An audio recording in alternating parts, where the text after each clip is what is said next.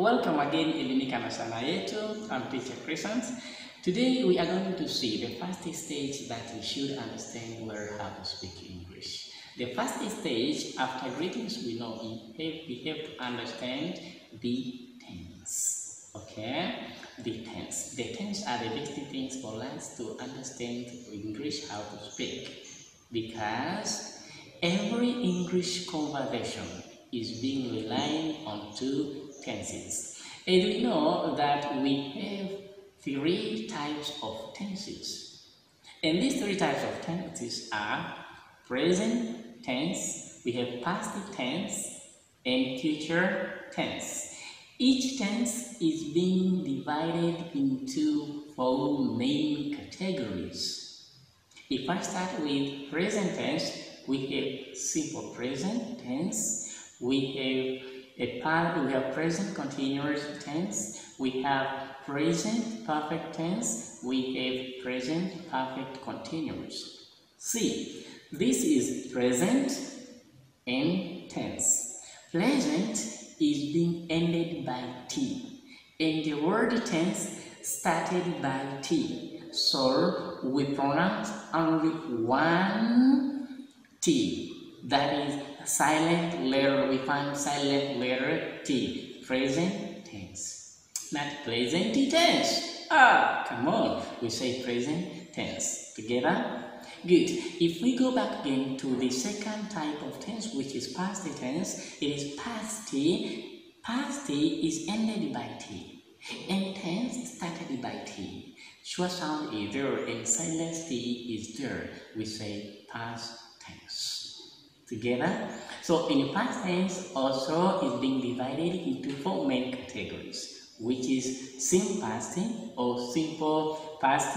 We have past continuous, we have past perfect tense, and we have past perfect continuous tense. Okay, you can say even continue or continuous. You are correct. If we go back also to future tense is being divided into four main categories, which is simple future, and we have future and continuous, and then future perfect, and then future perfect continuous. So, if we understand where these three types of tense and its four main categories, we will start the journey of understanding where how to make a correct and good sentences. Don't mix up to use the future tense in present time or to use the present tense in future time. That's not good. That's not good.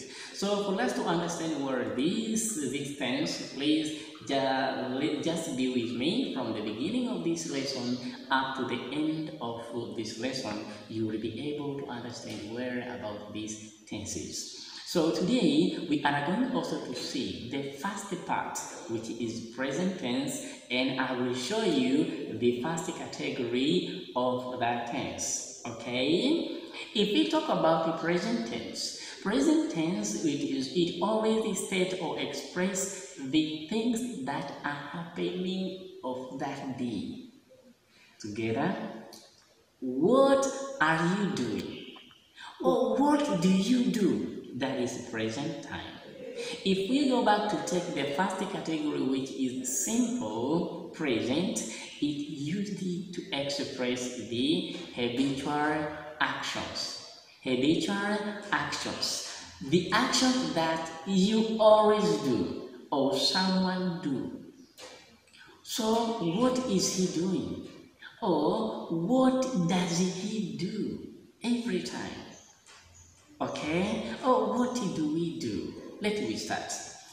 In simple present, we said if you take the first person singular, I, and the first person plural, we, the second person singular, you, and which is resembling second person plural, you. Not only that, but also the same person plural, they. We add nothing at the verb, my dear. We add nothing at the verb. We don't add anything. The verb stand is how it is in present time, because it expresses the things that you always do, or we always do, or they always do together. For instance, I go to school. You come home. You write the notes. They run to school. We cook some food. The verb still there as it is. Don't say, are you going? Not. Wrong idea. We speaking. No, that is wrong. I go. We speak. Together? Oh, that's nice. Not only that, but also there is a lot of verbs, English verbs that you can use. For instance, I read a book. We speak English. You cook, you get. They drive a car. Even two names. For instance, John and Joseph go to school. Amina and Asher run to the market. Teacher and Madam teach in a class. That's nice. It means that always this is a habitual actions which are always being done. Not only that, my dear, but please, there are some indications that can make you to understand that this is in present time. Especially for the students, take care of it. For instance, in the present time or in simple present, you can get the things like the word like always, normal, usual, oftenly, and the word every. The word every also you can add other things in front of it. You're gonna say every day, every time, every morning, every evening. So if you know other more indications that it shows the simple present tense, please just write a comment down there. Write a comment down there and then we'll resign your comment and we'll get your comment, okay? That's nice. I hope you enjoyed this lesson from the beginning up to this time. So now please, something that I would like to advise you, my dear, make more practice at home. Practice much, you will understand these things. If you want to practice, you cannot understand them. Make a practice, even the matter of making sentences, make your sentences together. Good. But don't forget to type the subscription button below so that you will be the first one to receive our videos. On to the coming lesson, we will go on to touch another part of the test that we will discuss today. And you are with me, Teacher Christian, from the beginning up to this time. I welcome you to enjoy with ELIMIKA and YETU. We are the sponsors of these videos. Let's meet another time. See you.